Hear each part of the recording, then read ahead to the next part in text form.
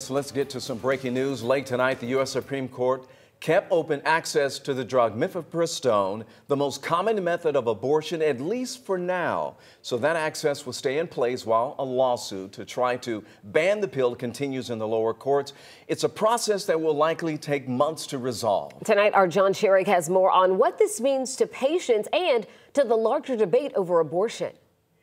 The Supreme Court decision is not the final say over the so-called abortion pill, mifepristone, but for now. What that means is business as usual. Emory University Law School professor Alicia Hughes says the decision gives medical providers some certainty that for now they won't be arrested after all if they prescribe mifepristone. Telling doctors, please continue as you have been with the administration of the pill up to 10 weeks into a pregnancy. Mifepristone is also used to treat patients with certain cancers and abnormal bleeding. And medical providers like Dr. Patricia Kelly Marsh say those treatments are at risk if the courts ultimately ban the pill's use for abortions. It's going to be really hard to determine if we will be criminalized for using the medication for non-abortion causes. Mifepristone has been approved for use in the U.S. since 2000, but the legal attacks against the pill intensified in the past few months after the Supreme Court overturned Roe v. Wade.